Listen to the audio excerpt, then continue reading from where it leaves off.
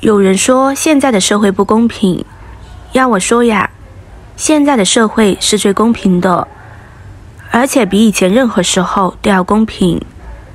可能有人会说，现在的社会贫富差距那么大，有人开好车，有人骑自行车，有人坐办公室里喝着茶，吹着空调，还有人顶着高温，面朝黄土背朝天修地球。你是不是觉得现在哪都是不公平的？你是不是在想，凭什么他可以月入过万，我每个月却只有2-3千的收入呢？是不是看着别人住着100-200平的大房子，我却还住在地下室，还是和别人合租的，心里满是不公平？说实话，我们除了不能选择出生，其他的都是可以通过后天努力来获得。有学历可以考博、考研，甚至出国；有能力也可以做生意、开工厂、当老板，各凭自己真本事吃饭。在机会面前，无论出身贵贱，人人平等。只要咱足够努力，比起以前很多事是咱们老百姓想都不敢想的事。所以说，现在的社会不知道比之前公正多少倍。当然你别急着喷我，咱们一起来掰扯。首先一点，个人财富的多少并不能代表社会的不公平，士农工商各有不同。你看前几年大家一说起包工头，那就是有钱的象征，他们是抓住了房地产迅速发展的机会。当然他们的财富也是辛苦打拼，一步一步积累来的。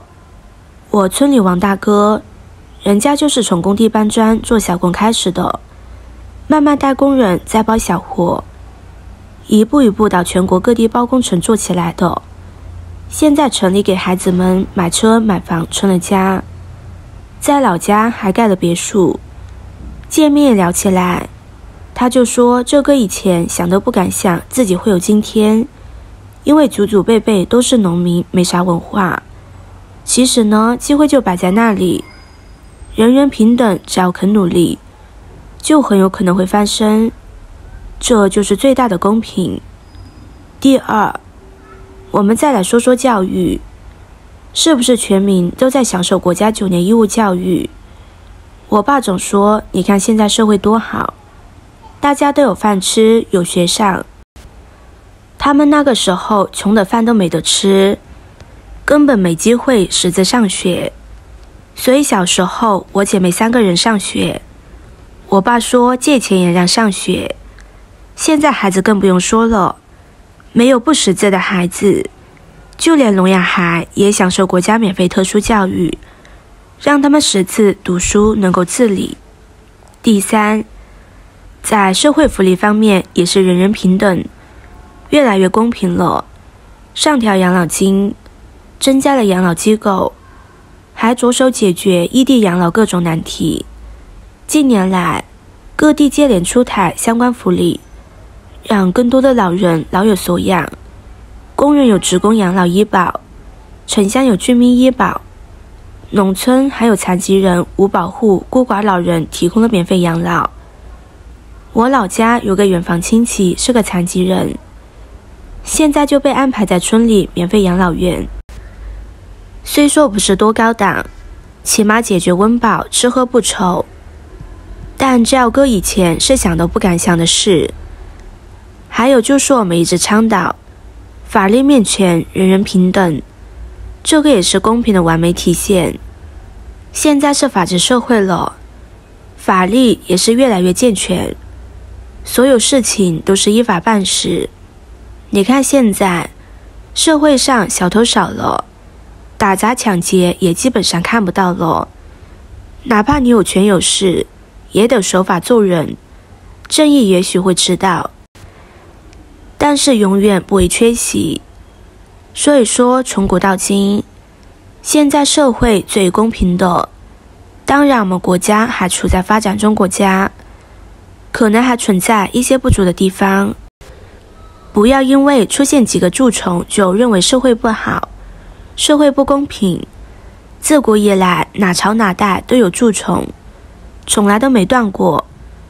无论是哪个国家，发达的、富裕的都会有的，这也属于正常现象。我们不要受某些人蛊惑。作为正常人，我们一定要看到国家发展好，对我们最有利的一面。想想机会总是留给那些想要并为之付出努力的人。